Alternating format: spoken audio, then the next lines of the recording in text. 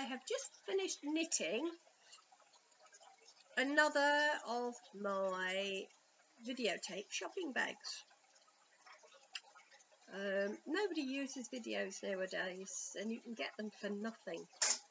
And it seems to me that, you know, if you can turn them into something, to do so. Because I like making things from other things. So,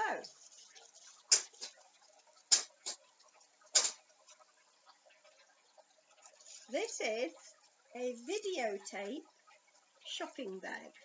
And there's a bit of videotape there, look, that needs to get tucked away. And it looks pretty. It's incredibly strong. If you spill something, if something breaks and spills in there, you can wash it in the washing machine.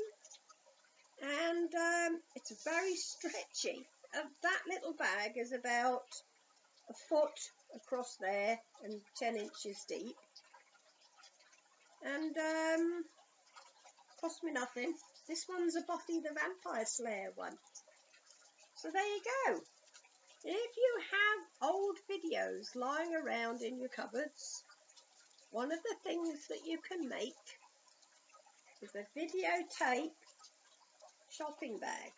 Look how sparkly that is. Look, basically what you do, I cast on 40 stitches with quite a thick needle, because my poor old hands, they're all arthritic and my fingers are twisting. So I use thick ones, plus you get done quicker. Cast on about 40 stitches, and you knit just a big square, like so. If you imagine that double, because it's been sewn up.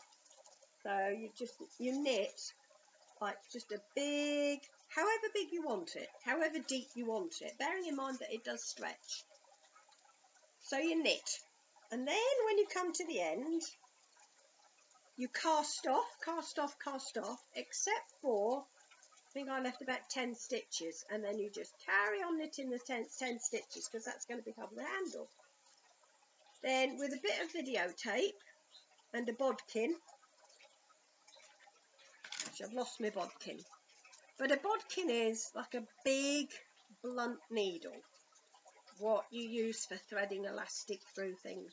Anyway, you get your bodkin, you get a bit, oh here we go, you get more videotape, so fold it in half, sew up the sides, that side and that side, and then you just sew the handle, so I've knitted up there, so you sew the handle to that side. Nothing breaks these. You can carry loads and loads of tins of beans in here, and it won't break. It's incredibly strong and very stretchy. So if I wanted to put loads of big loads of thread in, I'd probably get about 6 loaves of bread in there, believe it or not. There you go. Very posh. Videotape shopping bag. Didn't cost a penny. Just my time is all it cost me. And yeah, as you can see, it's nice and sparkly. Got loads of videotapes. People keep giving me videotapes. Then I keep knitting. I can't knit fancy knitting. I'm not into knitting. I'm much happier making things out of wood and hammering nails and screwing and doing bits of DIY. So I've never been any good at knitting. I've never been good at like womanly handicrafts. But this is so simple. If I can knit this, anybody can knit this. And if you go to charity shops, generally they don't even put the videotapes out anymore because it's all DVDs now. But, you know, older people still give videotapes to charity shops. Ask them. And I knit so many of these, I find it relaxing to sit here knitting of an evening. I can knock one of these up in an evening. And I just find it relaxing, and it means that I'm moving my fingers so my hands don't stiffen up completely. I don't know if you can see that, but this finger here, the top's twisting that way.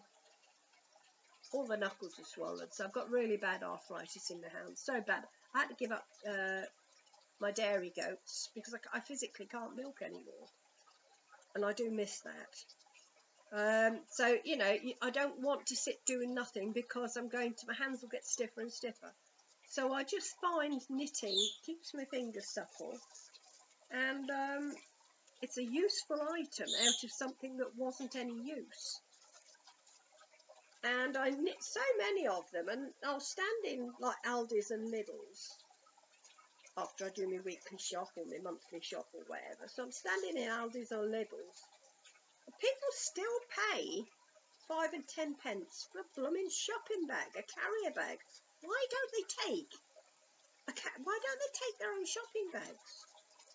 So if I stand there and I see somebody's about to pay 10 pence for a carrier bag, I give them. If I've got a spare one of these with me, I give them a videotape shopping bag. Tell them what it is. Tell them how easy it is to make. And hopefully that, when they come shopping the next time, they'll bring their bag with them.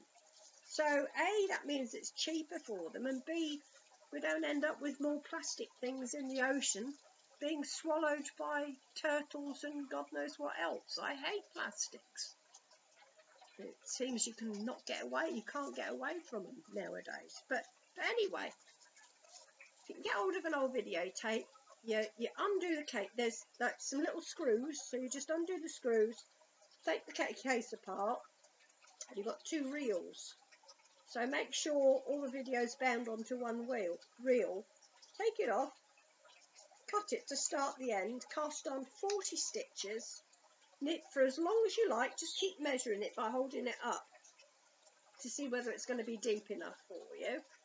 I knit one of these out of one videotape, makes a shopping bag. So there you go. And I've got dozens of videotapes, dozens and dozens. Not that, I haven't got a telly, so I'm not going to have a video recorded to watch anything. But people keep giving me videotapes because they know what I do with them. So there you go. Videotape shopping bag. Easy peasy. And instead of throwing your videotape into landfill, make a shopping bag. Got to reuse stuff. Reduce, reuse, recycle.